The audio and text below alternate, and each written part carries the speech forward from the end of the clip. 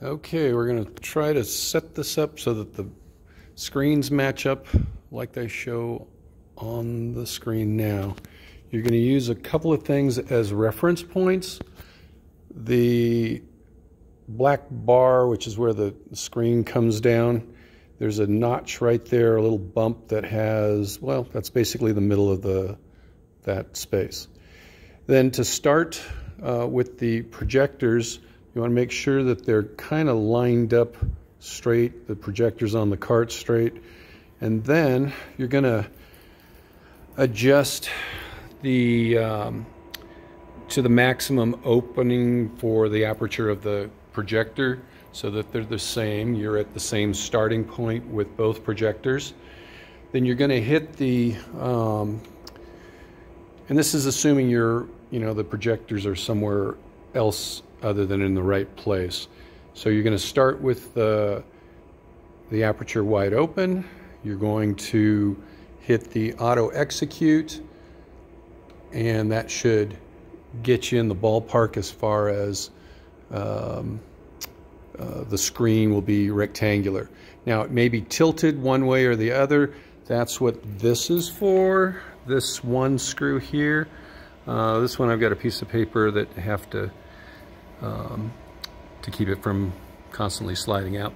Anyway, then you also want to get the height the same on both sides, but you're working with a space that is between there at the end, maybe a little bit in, whatever, but it's going to be the same on both sides. So you start from that middle one, you get the cart to line up there, and you try to do the same procedure. Make sure the cart's straight. Do the auto execute first, and once that's in place, you should be sort of good to go. Adjust the cart until it just fills the space between that point and near the end.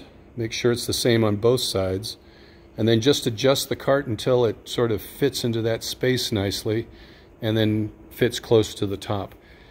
Then you'll see that the squares will match up or line up also. You can see how they kind of they're the same size and they match at the same place.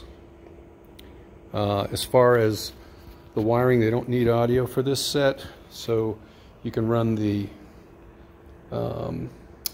power cord to one cart and then run one cart to the extension cord. As far as the sound on this particular set, they have microphone on each podium and then one in the center. They use a Logitech sound system, and they point the microphone in the middle down towards that. For the mixer, everything comes in all at one point. Try to avoid a bunch of cord covers. Comes in, everything will be in the same order. So on the left is the left podium. This is the middle center microphone, and then that's the right podium. Everything goes into just one instead of two of these.